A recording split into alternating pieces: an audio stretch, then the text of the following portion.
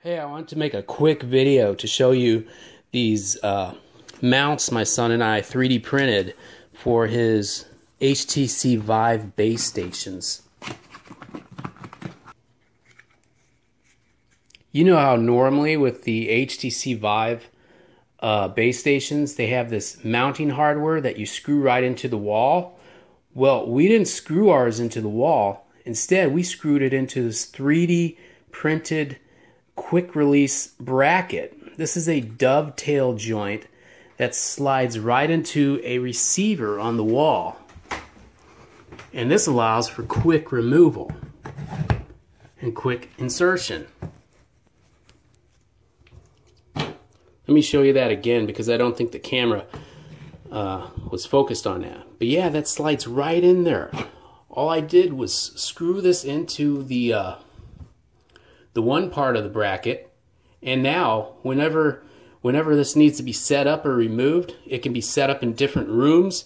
If you have brackets installed in the other rooms, all you do is just slide it right on there. It is so simple. That's a dovetail joint. It may be hard to tell. There you go. You can see it now. But that's a dovetail joint, and this was found on Thingiverse. So you got something here where you just, instead of screwing the base station to the wall, you just screw it right into this bracket, and you just keep it like that.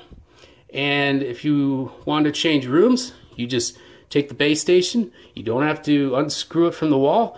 You just slide it right into the bracket in the other room.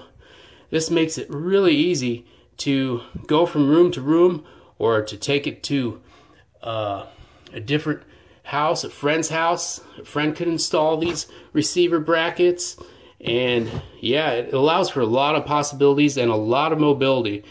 Again, I found this on Thingiverse. I'll put a link below, and I'll also tell you what kind of screws I used to attach this dovetail joint to the HTC VIVE base station wall hardware.